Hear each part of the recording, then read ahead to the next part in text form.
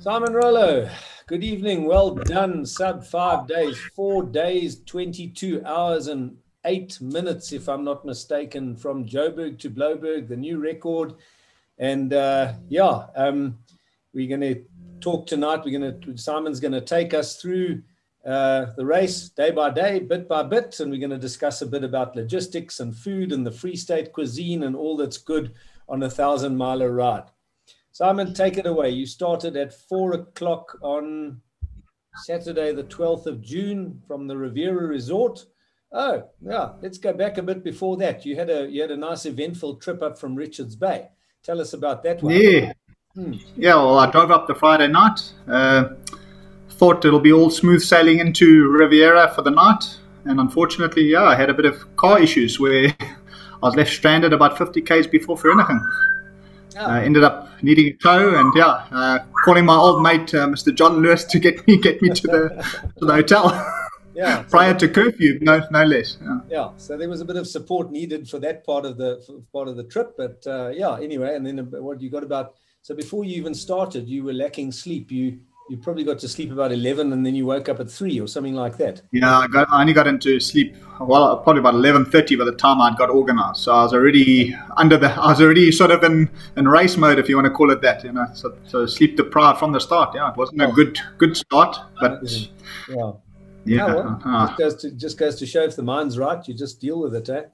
But so you left at 4 o'clock, headed off into the Free State, and tell us a bit about the first day. Yeah, so first day, first couple of hours all went extremely well. I mean, the first 30 odd k's on the tar, no issues whatsoever. Just a little bit on the cold side to start with. Got off the tar into Wolverhoek. Just started pacing myself on the dirt road, making my way towards Koppies and then Edenville. So all that area was all nice, not too much climbing or anything like that. It's just a consistent pace, no wind to speak of. Everything was going wonderfully well until I hit the tar. Once I came out of the Koppies gravel and hit that 18k tar into Edenville, that's sort of where the wind actually picked up. And then I really knew, okay, today was going to be one of those days where you just got to sort of stay consistent and not try and really fight the wind, but you need to sort of just get your head down and just realize, okay, you're in it for the long haul. Yeah. Now you ride with drop handlebars. Some of us, like myself, ride with the normal old mountain bike handlebars and sit more upright. Do you think that makes a big difference when you spend a lot of your time in the drop position, and when you're against the wind, does it make a big difference? Yeah, so with the gravel bike with these drop bars, I didn't think I'd really wanted to add on the extra tri-bars where you go into that even more aero tuck position. So what's nice is I can actually lean my elbows on where the actual gear shifters are. It's got a little bit of a rise, which allows me to actually then go down into like a more like aero type position, similar to like the aero bars, but not have to actually have that extra additional weight. And it actually did help in certain aspects to try and just stay out of the wind as much as I could for those couple of sections. Now, how long were your breaks? I mean, where did you stop? Did you stop at Edenville and then Stainsrus, or Yeah. So first break, I stopped at Edenville for about 10 or 15 minutes. Just quickly stopped, grabbed a few cold drinks. That little garage there doesn't really have proper, not a lot of warm type food. So luckily, what I'd had is I got like a burger or two the night before, which I put into the back of my bag, and I actually had that as my breakfast in Edenville. Just topped up the bottles with some Powerade and some Coke and that, and then headed out en route towards Stainsrus. So that was the first type stop. Okay, and then Stainsrus another 10 or 15 minutes. You seemed, it looked like from watching you on the dot that your breaks are generally very short. It's sort of 10, 15 minute type things, and off you go again. Whereas us mere mortals tend to stop for an hour or so and sit down and order a big burger and chips, and if we can find that, and you're quite quick. Yeah, so what I ended up doing is I actually bypassed Stainsrus. I didn't actually go into the town at all. When you come on the tar from Edenville, that final 5 or 10 k's after the dirt, then you'd normally go left into Stainsrus. I actually turned right, made my way maybe 3 or 4 k's down the road, and then actually had a little break just on the side of the road there, just to avoid the extra 3 or 4 Ks into town, or just about 2 Ks into town, the longer stop, and then the 2 Ks out. So when I test ridden that section those couple of weeks before, I actually lost about 40 minutes going into town, stopping at Lombardo's, and then out. So I thought this would be the better way, because my bottles were still full at that stage. So I didn't really need to go in there. You didn't resupply at all. You had enough food. I mean, how much do you eat during a day? I mean, how much, like the first day? I don't really eat. Yeah, so I don't really eat as much as one would think. I've actually learned to try and get by on as little as possible, purely because I've done quite a lot of endurance type riding. So yeah, you ideally do want to have a breakfast, and then a lunch, and then a normal supper. So I'd still eat 3 times a day, and then just try and snack in between. So if there is a place where I can stop, try and grab a banana or even an apple. I mean, an apple, one overlooks the importance of a little bit of fruit on these type of rides, which actually adds a little bit of energy. So I don't really want to have too many heavy meals as such, but later on, as we will discuss, heading into the Karoo and part of the Free State, I actually did battle to find quite a bit of food. That was a bit of a challenge. Yeah, but you stopped at Ventersburg. I stopped at Ventersburg for a while. Yeah. I actually went. I went past Stainsrus, and I actually went into Ventersburg, because from Stainsrus all the way into Ventersburg, that was probably when the wind was at its worst, where I was actually probably just averaging about 14 or 15, and I really could feel like I was fighting against the wind, and I was actually getting to a point just at Ventersburg where I thought, I need to actually have a little bit of a break, and it actually did me well. Yeah, so I went in. It's pretty much there by the N1. They've got the little Shell Ultra City and the Total garage there, so I popped in there. Helped myself to a garage pie, which was actually fantastic at that stage. The first pie was good. First pie, so I had a pie or two, and then made my way through to Eldam, and then into Winburg. Yeah, and you've got, just remind me again, two or three water bottles with you. Was it 3? I had four water bottles. 4 water bottles, okay. And I mean, how quickly do you go through that water? I mean, did that last you like a full 4 water bottles last you all the way from Edenville to Ventersburg, basically? It did. I just finished the last little bit just prior, probably on the tar into Ventersburg. So that's where I thought, let me not overdo it, because to get into Eldam and then to Winburg was still a bit of a way ahead. So I thought, let me just stop in there, try and get out of the wind for a few minutes, for 10 or 15 minutes, and then give my legs a bit of a break, and then head back out, back en route. Yeah. What time did you get to Winburg then? Plus minus 6 o'clock. So I stopped at that little shop just there by the garage as you enter Winburg.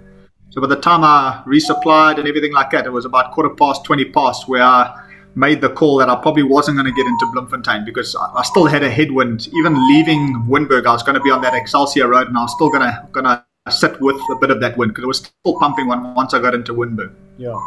So 286 Ks, if I remember correctly, and that's in about 36. How many hours did you? 12 hours. 12 hours. Sorry?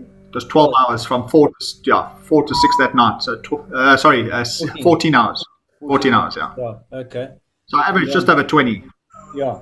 And do you phone ahead for your food, or do you to get them to hurry up, or do you get there and wait for a hell of a long time for your steak and chips? Because that's important. No, well, while I was en route, I actually WhatsApped Natasha there at Winburg to tell her that I already made the call once I got nearer Eldam, knowing I'm already going to be pushing my luck by the time I get into Winburg.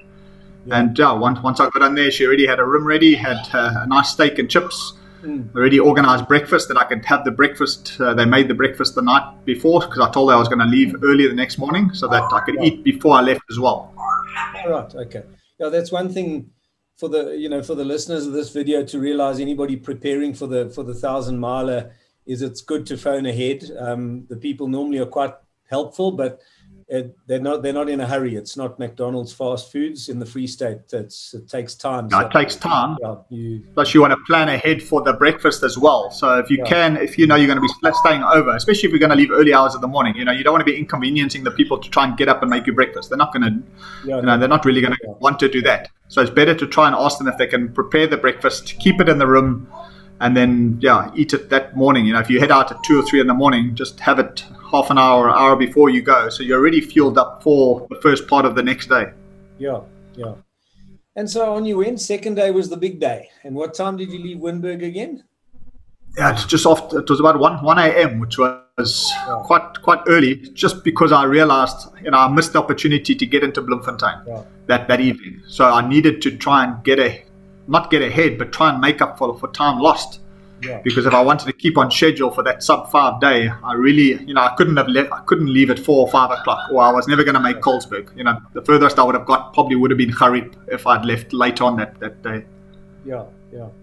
And then the gear shifters went a bit pear-shaped in Bloemfontein for a while. Yeah, so as I arrived in Bloemfontein, I was actually, I was sort of in my third gear from the highest gear, and I noticed it wasn't shifting down. So I tried to go up and see if I could get it to come back down, and then I got stuck in granny gear. So for the last 3 or 4 Ks, my legs were going past my ears, traveling at like 10 Ks an hour, because I literally had no gears on a flat, so I wasn't achieving any speeds in that. So once I got into Bloemfontein, obviously I was trying to first figure out what the actual issue was itself, because I've never worked with electronic shifters. Kevin put that on the bike just a couple months ago, so it was fairly new to me. And I eventually was able to get it sorted out about 90 minutes later. Luckily I got hold of Kevin, because there's no other bike shops, and he was at least able to direct me and explain to me how to open up the electronic gear shifts. And at the end of the day, all it was is I needed new batteries. So that's how simple it was. But for me to figure it out, there's some covers and stuff that you don't really see, and you needed to actually swap out some batteries. So I did go get some extra batteries and swap it out. So an hour later, 90 minutes later, I was on my way again, at least. Yeah. Seems like the Bloemfontein people are more God-fearing people than us Joburg people. So everything closes. There's no cycle shops open there on Sundays. Well, I drove through there, and there was practically nothing open apart from your engine garages. So literally your garages were pretty much the only thing really open. There was not, I literally went right through the town. Luckily it was a nice stretch of tar, so I was able to get through there fairly quickly. But yeah, on a Sunday, you'd think Bloemfontein, you'd expect to see a few things more open, being a bigger type city, but not on a Sunday. Did you actually at least stop for breakfast there, or did you just mosey on straight through? Well, in the 90 minutes trying to figure out what the problem was, because I thought it was a synchronizing problem, because there's a little button on the actual shifters that actually shows you a green or a red light, and mine was just consistently showing red lights. I sat on the cell phone trying to Google it, and it was telling me to try and synchronize it, and so I had to push all sorts of buttons to try and get the back battery and components to try and synchronize, and then eventually nothing was working. And then obviously trying to get hold of a few bike shops, everything's closed in Bloem. And then eventually I got hold of Kevin, and he said, okay, well, try this, and eventually I had to quickly try and get some spare batteries for the actual shifters on the handlebars, because they've got their own set of batteries completely separate from down at the bottom where the cassette is. So it was also, I got it all sorted at the end of the day. After that, at least from once I'd got that sorted out, I quickly grabbed once again another quick garage pie, because Wimpy was out of the question, because I originally thought I'd have a nice Wimpy breakfast, because I was at the engine, there was a Wimpy there, they were sort of cleaning and getting ready to open up. So by the time I'd sorted everything out, they were open, but then I'd already lost 90 minutes, so it was silly. I wasn't going to now sit for another half an hour and throw away 2 hours, which would have cost me a lot more time. Sure. Yeah.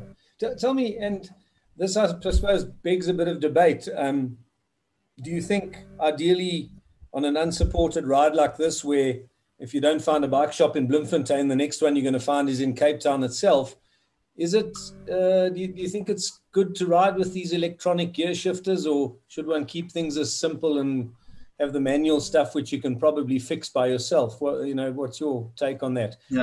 Do the electronic ones really make a difference? Well, that's all just purely weight saving, and they shift. To be honest, they actually shift slightly better. So the electronic shifters actually shift a little bit on the smoother side compared to your normal cable shifters. So, had I known already, like I said, I was quite new to the electronic side. I've obviously been riding with it before, but not getting into the nitty gritty and the maintenance side of it. So had I known, simply just carrying those spare batteries and knowing where to open the fittings underneath the handlebar, etc. I would have been able to have sorted it out within 2 or 3 minutes and been on my way. So I wouldn't have lost as much time. So I don't think that. I think the electronic shifters, for the rest of the ride, the bike worked like a dream. So I had no issues prior to that and after that. So that was, I mean, it was just. So once you know what you're doing, it's quite simple. Yeah, it was quite easy just to swap out, and then I was back on my way again. Yeah. Tell me, and had you sort of quietly thought to yourself, were you thinking Colesberg all along on that day? At the end of the day, was that the target? Well, originally it was still set to Garib, but then as the day went on and I saw, listen, I've actually got favourable wind. You know, the first day not so much, where I was battling a little bit. The second day heading out of Bloem, those 20 or 30 Ks out of Bloem, I was actually pushing between 25 and 28. After the tar section, you get on the gravel again, and things were going quite nicely. So heading all the way into Edinburgh, and everything was actually going quite nice. So I thought, well, once I was progressing a lot further, Colesberg was seeming more likely than not. You know, originally the plan was Garib, but once I got in there I think about 6 o'clock or so, I realized, okay, well, it's still quite early, and Colesberg was only another 65, 70. So to get in by about 10, at that stage the curfew was still 11 o'clock. So I was still on, I got in at 10, so I still had an hour to spare in terms of curfew. So it actually worked out quite nicely that second day. And apart from Colesberg, the other towns all the way along, given that it was Sunday, I mean, what was open? Was there anything open for food, or was it a bit of a struggle? I got into Edinburgh and there was no real food there. I got it. I think I sent you a picture of a place called this little ghost supermarket, which is actually in the little township, the little location type area. So I was able only really to get some cold drinks in there, and then I made my way out because there wasn't really much. There was a little cafe in that right at the end of the town. By the time I had really filled up, so I didn't really stress too much there. Then got onto the tar. That's 37, 38 Ks through to Tromsburg, and then once I got into Tromsburg, there's a garage which is quite next to the N1 highway. So I pulled in there, also topped up my bottles. Also, when I got in there, the food didn't actually look, there wasn't really much in terms of anything worthwhile grabbing. So I ended up just taking 2 or 3 bananas, an apple, and then headed on further on towards Springfontein. Okay. Springfontein must have been pretty closed down by then, or not really? Springfontein, there was one shop that was still open, where I was able to grab a Lucozade in there. Looked like a Muslim type shop where the guys were still entertaining a few clients here and there. So I was able to get 1 or 2 things in there, and then made that the next trek through to Garib. And Garib must have been all pretty close by the time what time did you get to Garib? I got into Garib at 6. So that garage, as you turn onto the tar and left in before you go through towards the dam, that was still open, but when I got in there, the lady said they were actually closing, so they weren't prepared to make me any hot food.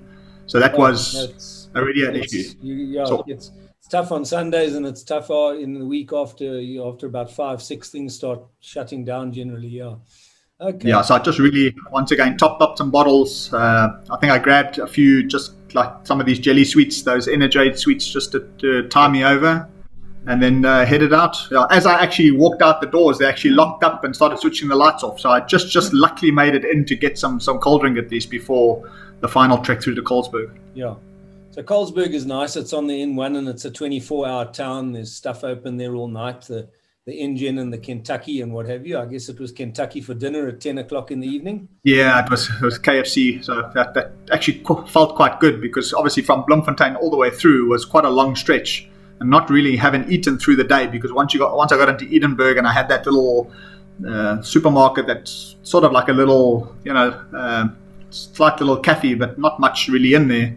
Get through to Tromsburg, and that little garage didn't have much. Springfontein, not really much. And then even Garib, where they weren't prepared to make any food. I mean, I'd already gone through 4 towns without really eating, apart from 1 or 2 bananas. So once I got into Colesberg, I mean, that Kentucky, it looked and tasted divine, like home cooked food. Okay. And so the Marina Inn, and that's a 24-hour hotel, which is useful. And then what time? So day 3, you left Colesberg at what time? I left Colesberg the next morning at about 4 a.m.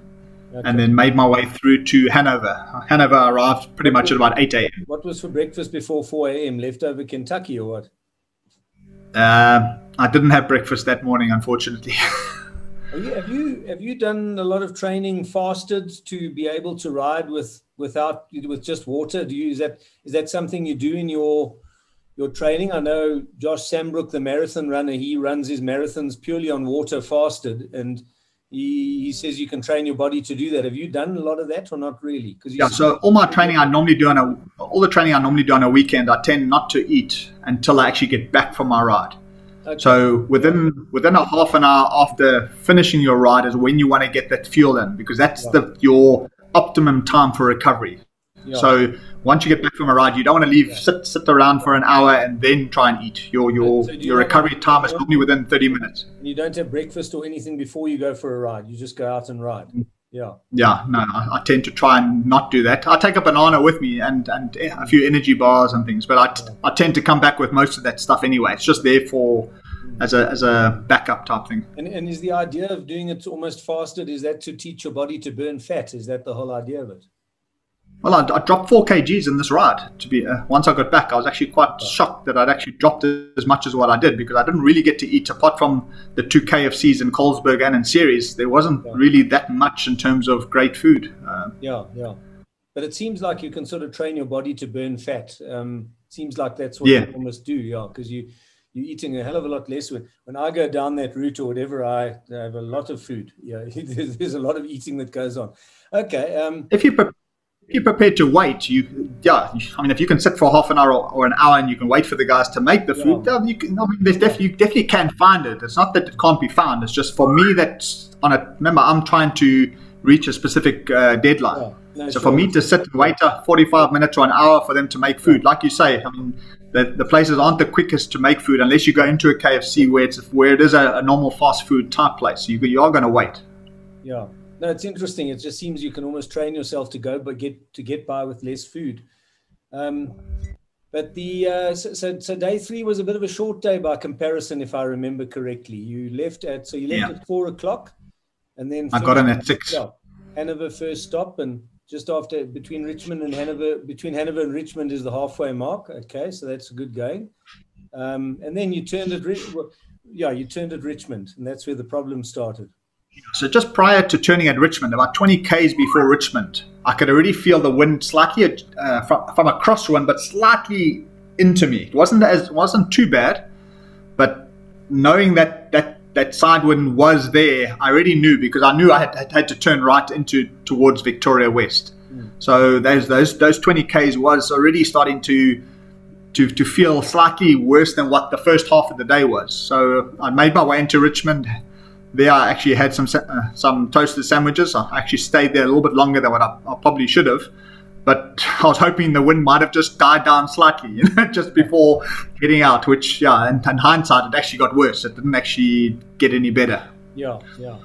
Where did you stay in Victoria West? I think you stayed on the far side of town at the Pop House or something. Right at the end at the Pop House, yeah. It's just before you leave town, probably about 500 meters before the end of the town. Yeah, but when you got to Victoria West, there were probably plenty of... It looks like a bit of a touristy town. There must have been plenty of places, plenty of options to stay at. There's only one restaurant in that whole town. In terms of accommodation, it's okay, but there was only that one restaurant. The lady where I actually stayed, she actually gave me the menu and said, "You better phone this place, because this is the only place you're going to get food if you want to get something." And I actually ordered myself a spaghetti, and I got myself a burger, and that I actually got a decent meal in there that evening. Was that the restaurant at that hotel? It's called the Marina Restaurant. It's actually at the far end as you come into Victoria West. So I actually had to walk about 1.2 k's in my cycling shoes. Okay. I didn't have any other shoes. And what time do they close on a standard day?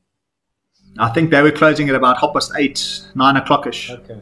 Yeah. So it wasn't too late, but it was also not too early. So if you decide, let's say you only made Harib the night before, and now you have to push through to Vic West, you're going to probably only get in there at like 9, 10, or maybe 10 o'clock if the wind's not too bad.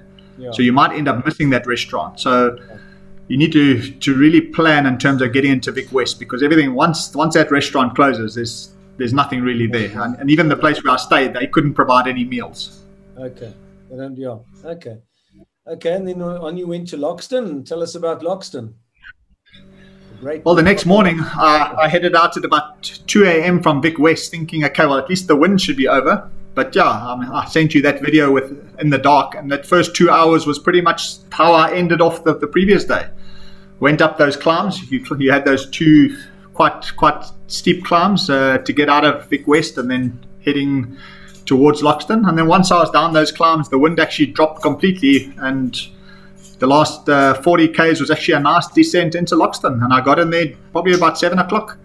Actually a bit too early because the town was still closed completely. There was actually literally nobody around, nobody awake, no cars, nothing moving in that whole town. Yeah. So that's the big thing. Don't get to a town too late and don't get there too early. Yeah. Okay. Yes. Yeah. So that was a big day. You got to Sutherland. What time did you roll into Sutherland eventually? I got in there at about 8:30 that night, but once I'd left Loxton again, probably 10 Ks after making the turn towards Frasersburg, also once again wind picked up. I sat doing about 15 K average all the way into Frasersburg, and it actually was the last couple of Ks, it actually started raining as I entered Frasersburg. Yeah. And I stopped off at that JJ Cafe. They had some burgers in the fridge and a sandwich in the fridge, obviously pre-packed. So that was sort of because I hadn't really had breakfast leaving Vic West, and I couldn't get anything in Loxton because it was still too early. So I just had a bit of a meal there at Frasersburg just to try and tie me over until I got into Sutherland. Did you plan ahead and stock up at Fraserburg for the night, given that you'd probably get to Sutherland and I'm guessing everything was closed? Or did you buy stuff at Fraserburg? Yeah. Last time when I got into Sutherland quite late, the restaurant was still prepared to make food for me.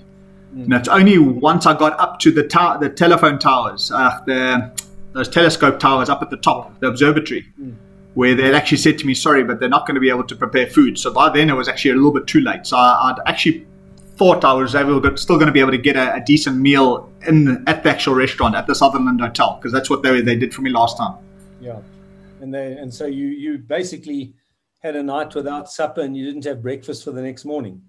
Yeah, so I left. Yeah, so I didn't have supper that evening. I just basically ate an energy bar. That's the only thing I could because I needed to get some sort of fuel. Basically, had an energy bar. Got into had a quick shower. Got into bed. Did my video and all that, and then slept. And then the next morning headed out at 3 a.m. Did you at least have a good stash of energy bars or not really? I came back with half of them, so even there I didn't really eat all the energy bars that I'd planned to. So I actually overpacked as well, which I mean, rather have too many than not have enough, and you need them. So okay, so you did have some sort of emergency fuel on you just for lack of meals. Yeah, okay. That's it. And then you left Sutherland at about 2 a.m. I think, something like that. Was that right? I left Sutherland at 3 a.m. 3 a.m. Yeah. Okay. 3 a.m. How was the road going out of Sutherland? The first 3 or 4 Ks is tar.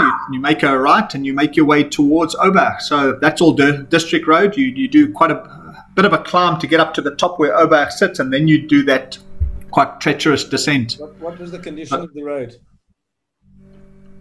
The first part right up to the top where Blouberg was actually quite nice. It was normal district road, no issues with it. It actually was riding quite nicely. The wind was all perfect, 100%. The conditions were actually quite ideal. I myself was a little bit on the tired side because actually when I came down Blouberg, I actually stopped 2 or 3 times and actually laid on the ground just because my eyes were just closing. My eyes just didn't want to stay awake. Yeah. Just from obviously the lack of sleep. Yeah. And on your way down Blouberg, I mean, were your brakes getting rather hot, or did you have to stop and cool them down a bit, or? I didn't have to cool them down. You could hear the screeching of it. So what I did was I tended to just rotate between the front and the back one. But I came down there quite cautiously. I was only averaging about 10 or 12 Ks an hour down those sort of hairpins. It is rather a rough road. Now, that always concerns me on those big drops or whatever it is where you have to brake all the time, is burning your brakes out. Yeah. So you just rotate between the front and the back. You don't want to be on both brakes the whole time because then they're both just going to get hot and end up with a bit of a... Yeah, okay. Never too old to learn, yeah. Okay, and then on you went through the Tankwa and on your way down towards the Patstal. What happened next? Yeah. Yeah, so once coming down Obach, I reached the River Lodge about 7:30 that morning. I basically unkitted a little bit because by then it was starting to get a little bit warmer. I was able to drop 1 or 2 layers, made the right turn towards that Tankwa guest farm, did that long 90k loop from the River Lodge all the way around to the Tankwa Patstall.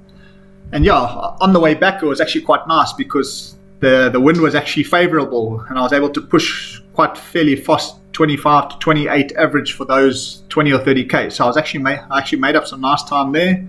Pulled into the Tankwa Patstall, not realizing what my dreaded fear was, that they were closed, being a Wednesday. So I've lesson learned. So next time I'm going to do this, I'm going to need to start on a Friday or a Sunday to make sure that, because otherwise I'm always going to be there on a Wednesday. Is that the only day of the week that the Patstall is closed?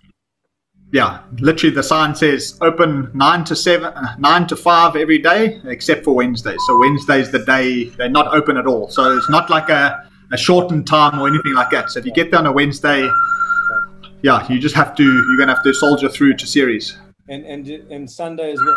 It's open on Sundays. Sunday they open, yeah. They open normal hours. So I was actually quite fortunate in that when I actually arrived there was actually a camper van there with some guys, with a family that were just obviously taking in the views and taking in the sights. I pulled in there. Yeah, the guys could see, listen, this guy's obviously slightly dehydrated, slightly hungry. Could eat a horse at that stage. Yeah, just a little bit. Okay. Just a little bit. Yeah, and they took pity on me. The guy went into his camper van, made me some nice ham and cheese sandwiches, brought me out a couple apples, and gave me a bottle of pump water and an iced tea. They even gave me a Heineken 0.0, which I obviously couldn't drink that because that wasn't going to go down well. Okay. Yeah. So there we were. So I got spoiled. There we were all the time thinking you were suffering without water and food all the way to series, and meantime you'd had a nice restock. Okay. Yeah. So I was actually quite fortunate to get that, because I mean it's about 90k still from the Patstall through to series, so it's still a long way. It's still quite a few hours because you have to go up Boerswarmut, which is quite a tough, 14-15% gradient climb at stages. So it's a slow going climb to get up that pass. And then drop down back on the other side of series. Yeah. And then when did you roll into series? That was about 6 o'clock, if I remember correctly. Yeah, so about 6:30 that evening. So I arrived 6:30. Obviously, now being in one of the main towns again, there was I dropped in once again. The KFC rescued me for a second time. Stopped in there for a load of chips and a mashing gravy and all those things that you mentioned in the previous video. Had it all. And excellent. Yeah, it's actually amazing how when you reach a town like Ceres, it seems like a monster city after what you've been going through the last few days. It's just like heaven, all the stuff that like civilization. You haven't seen it for a long time now. Yeah, no, cheap pies and coffee and cappuccinos and anything you want, it's there. It's like luxury. Yeah. Anyway, I tried to avoid the pies because I'd been through the pies, so I was trying to see if I could actually get some proper, a little bit better type food, just to try and mix it up a little bit. Yeah. No, anyway, and then on you went to down the big hill, down Mitchell's Pass, down Blouberg Pass, and onto Cape Town. So I did that section, went through past Worsley, Gouda. I stopped in quickly at Gouda just to refill my bottles because I didn't actually really refill up in series because I was focusing too much on the KFC. So by the time I got into Gouda, I thought, let me fill in the bottles because it was starting to look like there was a chance I was going to go all the way through. Because originally when I left series, I thought, okay, let me try and get past Worsley, Gouda, and then Riebeck Castile was where I thought that might be the area I might end up stopping for the night because it was going to get to about 10 p.m. for the curfew. Yeah. Was it raining that day? I can't remember. No. It didn't rain that day. It rained the day before all the way up into Sutherland. So from just before Frasersburg into Sutherland was full out rain, Yeah. Okay, so you put the hammer down and headed for home, and you got to Blouberg at about 2:08, I think, something like that. Yeah, 2:08. That morning. So I was quite happy to finally get it in and get it done prior to the 4 a.m. cutoff. Yeah. Otherwise, if I had to have stopped, I would have been past the 5 day because I would have only been able to start up that next morning again. Yeah. Now tell me, are you, so to get to all the logistics and that, I mean, okay, you obviously learned a few lessons on planning for food and late night arrivals in places where things are closed, and Tankwa Patstal that happens to be closed and things like that. So there's a few planning lessons, I guess, you learned from that point of view. But your kit, anything that you would do differently with regards to lights and bike and stuff? Oh, I just took one light with my extreme light battery, and that pretty much held me the whole way. So in terms of light, my Garmin, I had that spare battery pack that kept the Garmin charged. So those two things were all good. I actually, in hindsight, overpacked in terms of kit, knowing that the week before I left, it was like -7 in Bloem and -6 here in Sutherland and everything. So it was actually looking like it was going to be quite a freezing type ride. And I think the coldest I got to was -3.4 on the Garmin. So it wasn't quite as cold. It was still cold. I mean, make no mistake about it, but it was not the coldish ride that I was anticipating. So I actually had a few extra layers still in the bags, which I never really got to use, which was nice in a way. But yeah, obviously it sort of takes up a bit of space and a slight minuscule extra bit, a little bit of weight, which, if you can try and sort of drop, not take stuff that you don't really need, that just makes it more optimal. You're not having a rear shock and that front lauf shock, was that sufficient for the roads, the corrugated roads in sections? Yeah. Did you have your regrets about not having a bit more shock? I was actually super impressed. I mean, I had no saddle sores.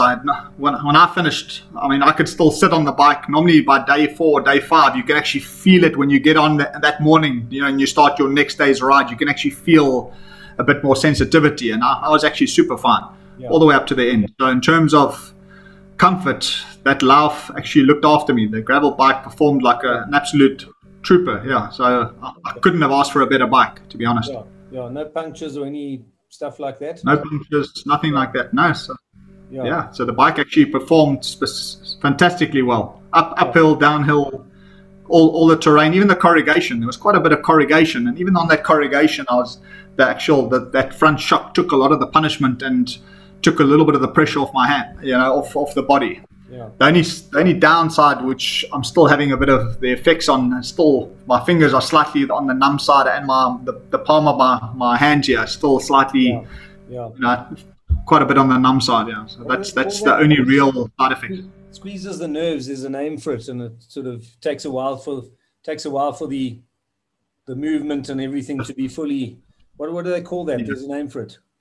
I'm not sure myself. But carpal tunnel syndrome or something? No, I don't know. Something. Yeah. Okay. Yeah. No. Let me not become a medical expert. It takes about 2 weeks or so for me to get rid of these type of sensitive hands and pins. It almost feels like pins and needles in your the fingertips. Yeah. But I mean, so it was important to tell the listeners that it does actually return to normal eventually. It's a fairly normal part of this long distance riding.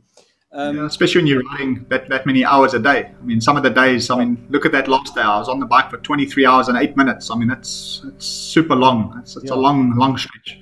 Yeah. Now tell me, so the other thing that logistical issue that I think one's obviously got to think of is, you probably only have one cycle bib. I don't know if you take two, but some of us just ride for one cycle bib for a good number of days and these type of things to save weight. So what do you do, bum cream wise or whatever, to prevent all sorts of infections and bacteria? Yeah, so I still had the normal chamois cream that I put on. I also had pretty much your bib, and then what I tend to do is I take a pair of stockings, which I put underneath. So it's a layer underneath my actual bib itself, which actually doesn't allow so much the sweat to actually reach my bib, which takes away a little bit of the bacteria type, because I don't have direct contact between your skin and the bib itself. Yeah. So that worked for me on the previous 1,000 miler as well. Okay. Is your chamois cream a type of antibacterial stuff, or you don't? Just the normal chamois cream. Just the normal chamois cream. I've worked with that, and the first 2 days I didn't even use it. I only put it on from day 3, 4, and 5, just as a protection, just as a backup, just to make sure that I don't get saddle sores. But the last couple of long distance rides, I haven't had any issues with it. Yeah, I know some people use Fiss and baby bum cream, and then the other trick is also to mix Bactroban with the chamois cream. Yeah, yeah, that also works as well. I mean, that also tries to get rid of the bacteria. For me, I try and go a little bit hardcore. yeah. Okay, no, yeah. Well, you do sound, it does sound like you go rather hardcore. Yeah, no, I'm the creature of luxury by comparison, I guess. Yeah. Okay, and Any other sort of lessons learned? I'm trying to think of any other issues to raise, but it seems like you had a fairly smooth ride apart from your gear changing and then a bit of lack of food at some point. But other than that, it was all a fairly smooth ride.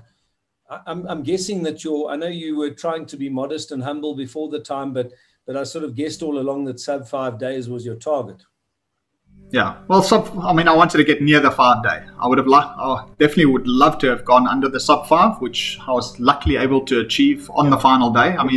In hindsight, had I not really left a little bit earlier and had favorable conditions, if I didn't have really a little bit of a tailwind through the Puttstall, it would have made getting to Blouberg even more difficult.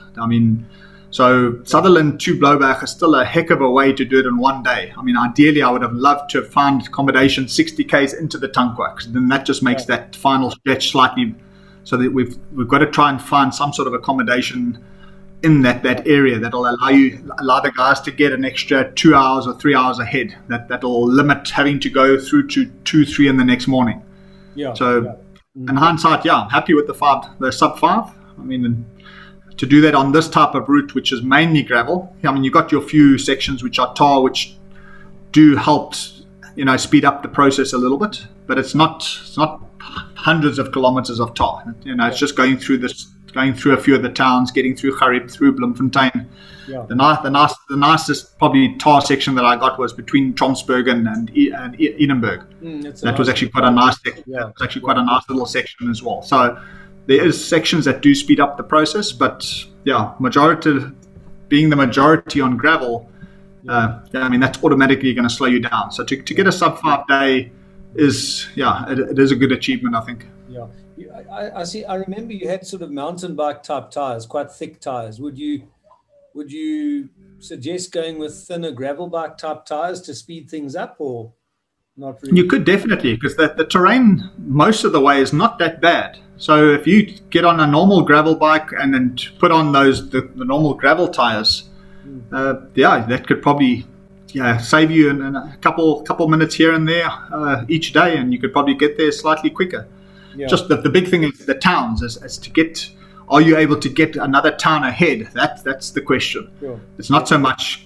You could probably get into your accommodation 20 minutes or half an hour earlier and have a little bit more rest, but to make it into the next town, that's where I'm finding the towns are quite far spaced between each other, which means to actually get through from the one town to the next, you need to have quite a big gap, quite a wide window.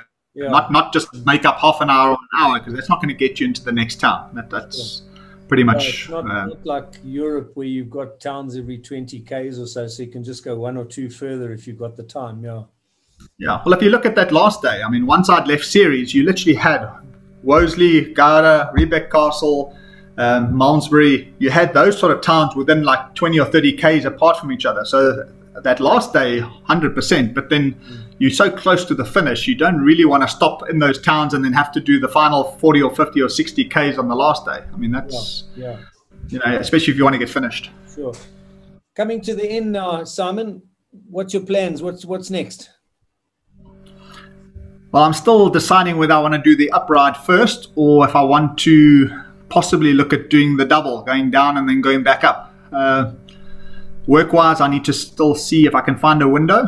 To go to do the upride 5 days, I think might be a bit of a challenge, especially trying to get back up that Oberg Pass and that, because remember, you're coming from sea level all the way up to Joburg level. So I think to break 5 days there, unless you've got totally favorable conditions with nice tailwinds all the way, I think between 5 and 5.5 days would probably be still a very good ride to go from down to up. But my long-term goal, especially if I can find a window in the next couple of months, is to actually do the full double, go all the way down, say hello to Ingrid, make me a quick pasta, and then turn back. But don't stay there too long, or you won't want to leave. Don't get comfy at Ingrid's place or at Eden on the exactly. You're not going to return. I'd be out of there very quickly if I was you.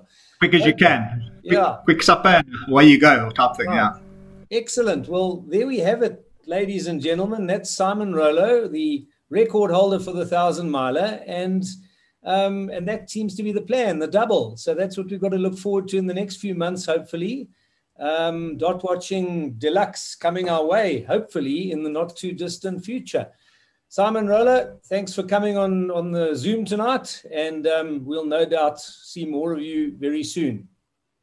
Thanks, John. Yeah, it's great to have me. Thanks very much. Appreciate all the support and all the positive messages and everything that everyone's been sending on the Dot Watches and on all the chat groups. It's actually been fantastic. Oh, well, thank you. You entertained us for a week and kept us out of our work and disrupted our lives, and we're very grateful to you for that. Fantastic. Let's see who's next. Thanks, Cheers. Thanks. Cheers, John.